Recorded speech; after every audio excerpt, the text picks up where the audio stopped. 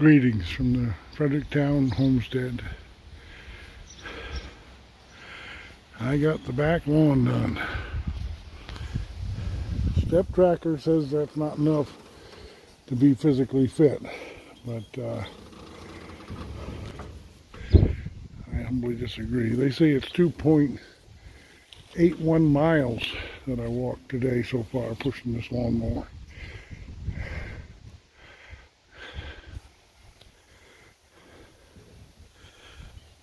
I'm thankful for the rain we had that made the grass grow. I'm very thankful that this little kitty decided to show back up in my life. I thought she might have been gone. I'm thankful for the mower.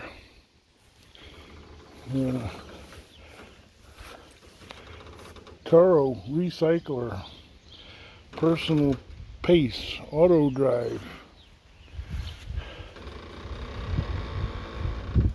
Quite a machine. Starts first pull most all the time. And I don't know if you can tell, but that last section I did over on that side, right along here, I tucked the wheels up one more half notch. Didn't seem to make much difference, but I was experimenting. I'm thankful that I got a 10 cubic foot wagon load of grass to put on the compost. I'm thankful for that. That's quite something. And I did all that before noon. It's Friday. I could have gone to the Owl Creek live produce auction, and where they won't let me sell my crates, and I could have spent some money on both gas and whatever I bought there. But instead, I stayed home and mowed while it was cool. Now I hope to work in the shop. Really like to make a set of shelves. I'm thankful for the shop, for the space. I'm thankful for this place. I'm thankful for the time that Roger and Sandra spent here to make it so that it was as livable as it is. I'm thankful for whoever is going to come next, hopefully.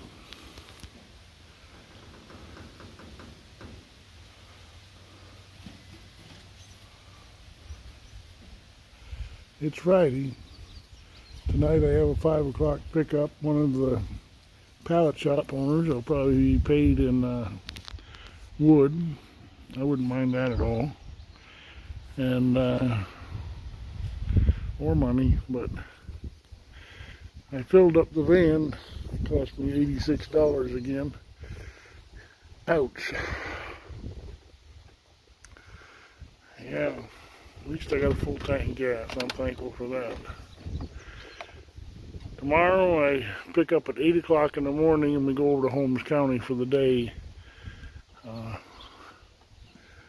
I have that tray full of brand stamp, whatever you call them, things in there. And maybe I'll be able to peddle them over in Holmes County. I put a thing on Facebook just the last time I stopped, and took a picture of all of the items out on the fence and titled the post 4th of July fence sale. And we'll see what happens with that. These fuel prices, you know, a couple cents here, a couple cents there, really, it shouldn't matter. But boy, yesterday it went up by 15 and 3. That's 18 cents it went up yesterday. 18 cents it jumped. And ouch. My prices have to go up, and that means I get less runs. you know, when my prices go up, they just don't hire me as much. And they either stay home or find somebody cheaper. But I have to raise my prices. I hate charging $1 a mile. That makes me sound like some Holmes County yoder-toter. But that's pretty much what I got to charge today. I got to charge $1 a mile. I charged that much for the run to Michigan yesterday morning, and he was real pleased with that. He asked me right after he paid me, he says, "You interested in more trips? I go up there more often. I'll call you next time." I left him with my phone number on one of those branded card things, and he seemed to be happy with the price. Yeah, it's a day to be thankful.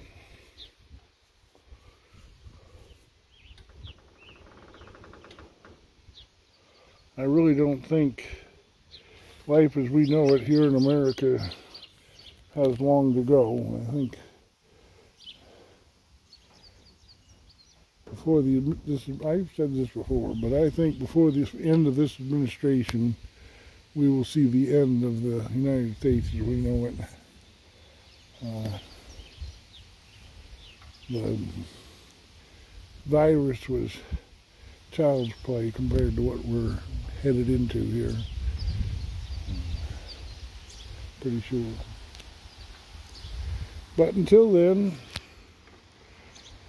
grass clippings, lawnmower, shop, wood, lots of wood, compost,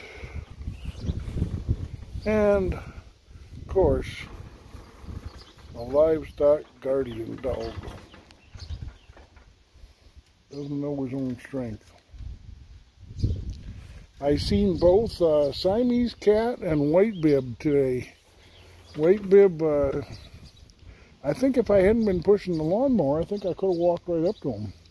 He was actually right here, right tall weeds here. But I was coming up across the lawn here with the lawnmower going, and he fled when I got about halfway to him. And Siamese, I'm seeing more and more of Siamese. I put food out there for them this morning, and yeah, and kitten, black kitten with the special needs. She should have moved yesterday or today to her another sister's house, and the kitten's going to stay with her until the 1st of August.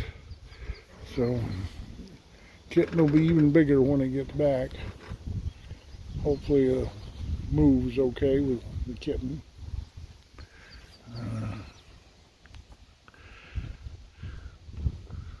Life at the Fredericktown homestead. It's nice to have a day to be at home. Didn't get home much at all yesterday.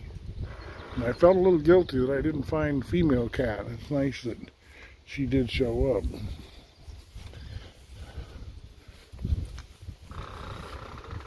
I don't know where she got off to. She was here just a minute ago. But,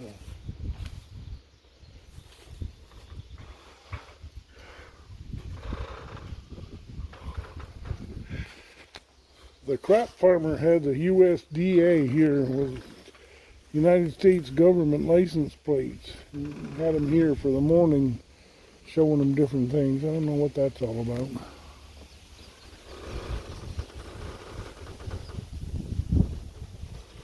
You can't be thankful for the U.S. government. I'm sorry, I just don't. I don't have no truck with those folks. I'm gonna go work in a shop. God bless.